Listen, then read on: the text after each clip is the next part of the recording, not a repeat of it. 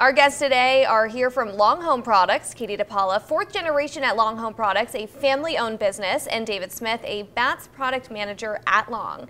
Thank you guys for joining us today. Thank you so much for having us. Of course. I'm so excited you're here. I've told you I'm trying to redo my bathroom. We're going to talk bathtubs and showers today, but I want to start with something that's kind of embarrassing. Okay. My bathtub is super stained, and I don't know what to do about it. Ooh, okay. Yeah. I'm really glad you told us, and I'm glad you brought this up because small stains can be indicators of much bigger problems. Oh no, okay, I thought it just was kind of ugly.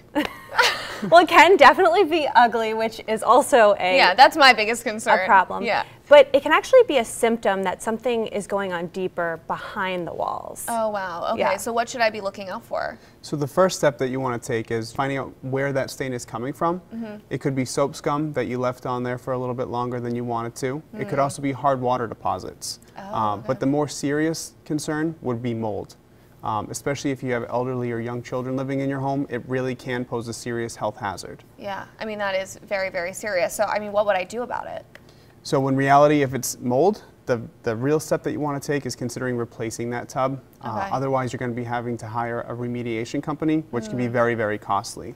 Yeah, we don't want that. And I know you guys do so much. You basically take everything out to the studs and restart, which is a great option for someone in this situation. Yeah, what you don't want is a company coming in and just covering up the problem, right? Yeah. Some companies, it sounds horrible, but some companies will actually do that.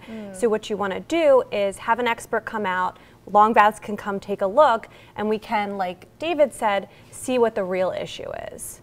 And not only can you see what the real issue is, you can fix it and then you can make my bathroom look way prettier. Right, exactly. So we can get the aesthetic that you want, the look that you want, the beauty, the safety, and also make sure that it makes sense economically. And that's even if maybe I don't want a bathtub at all anymore.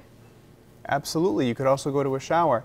One thing I did want to point out too is with our materials, all of our materials are infused with antimicrobials, and what that really means for you is that every 60 to 90 days, all you really need to do is give it a quick rinse with warm water. Or if you're feeling a little crazy one day, you could infuse a little bit of vinegar into that water. Crazy. It cleans itself. Yeah, Let's get crazy. Okay, so for anybody that wants more information, they want your help, where can they go? Check us out online, longbaths.com. Awesome. Thank you guys for joining us today. Thank you. Thank you.